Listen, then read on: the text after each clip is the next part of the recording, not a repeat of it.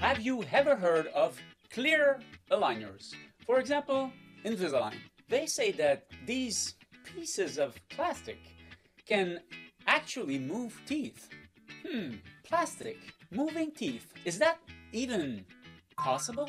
In this video, I am going to answer this question. We will review tooth anatomy, we will take a look at what moves teeth and at the whole process of what needs to happen to make teeth move.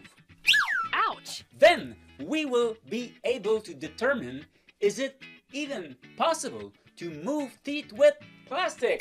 What's the matter with you? I'm Stefan Reinhardt, dentist and Director of Education for the C.L.E.A.R Institute, and this is Let's Be Clear About Tooth Movement.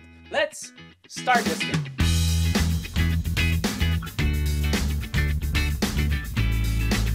First, we need to answer this question. What moves teeth? The tongue! No. The braces! No. The Tooth Fairy. No! There is only one thing that moves teeth, and it's force!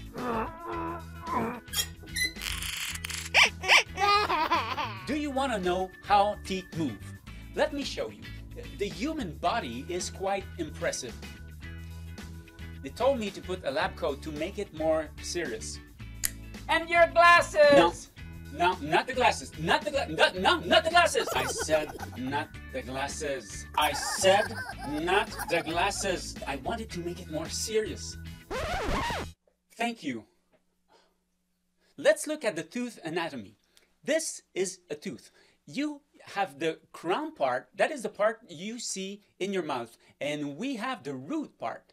That part, the root, is in normal condition bigger and longer than the part we see, but it's hidden inside the bone.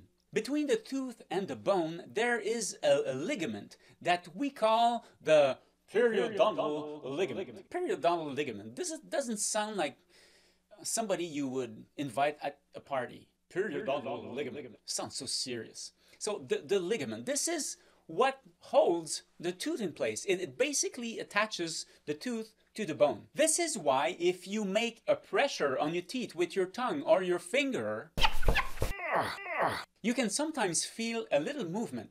It is because of this ligament. When we apply a force to the surface of the tooth, we're compressing this ligament on one side and we're stretching on the other side. In fact, this causes inflammation in the ligament on one side of the tooth. Cells, little cells inside the ligament react to this condition, and depending on what side they are, they will react differently. On the compressed side, they're going crazy.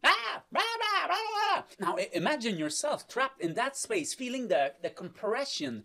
You would want some more space, and maybe you would call your friends to come and help you. This is exactly what they do. They want to escape that space, and to do so, they need to create some space. Cells specializing in that we call osteoclasts, will come and start destructing and eating the bone on that side, creating some space and allowing the ligament to come back to normal. By creating some space, it also allows the tooth to move inside the bone. But what is happening on the other side? Now, the other side is more relaxed. The tooth is moving away, creating more space, but at the same time, it is stretching the ligament. Like any good contractor that sees there is some space available, the cells also call their friends to tell them there is extra space in there. It's a good time to come and take advantage of it and build something on that land, which here would be bone. And this is how slowly but surely the teeth are moving.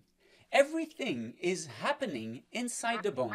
A little bit like a duck going on water. They seem to move by sliding on the water, but their little feet are paddling hard under the water. This is what your cells are doing. This is what your cells are doing, paddling inside the ligament and the bone. Ow. Once we remove the force and we stop applying this pressure, everything comes back to normal. The bone and the ligament heal, and the tooth is happy. Yay! This is why it doesn't matter what we use to move teeth, as long as there is a permanent force on your teeth. And the important word here is permanent. Going back to our initial question, does plastic move teeth?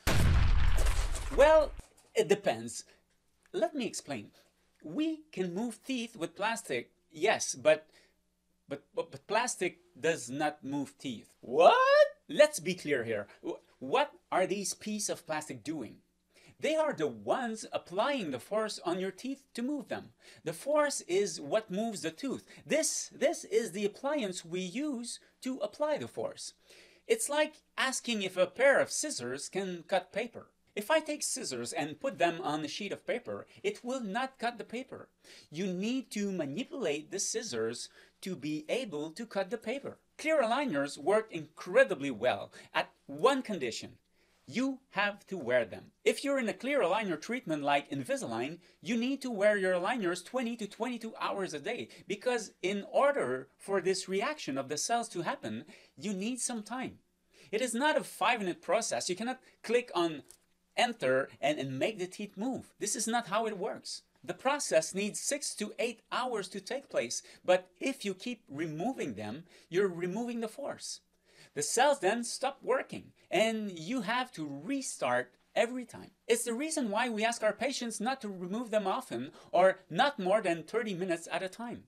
The time you need to eat or brush your teeth, because we need you and your corporation to make it work. We need you to make the move on your teeth. This is not the future anymore. It is actual digital dentistry, actual digital orthodontics. It's been there for more than 20 years, and more than 8 million people have been treated with Invisalign to date. If you want to improve your smile or your bite, but don't want braces, this might be a very good option for you. Talk to your dentist or your orthodontist about what clear aligners can do for you, and tell them you want to make the move. Yeah.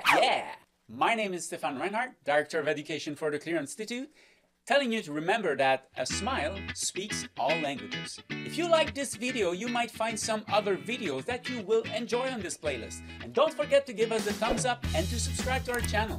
Click the bell so you will be noticed of all new videos coming up every week.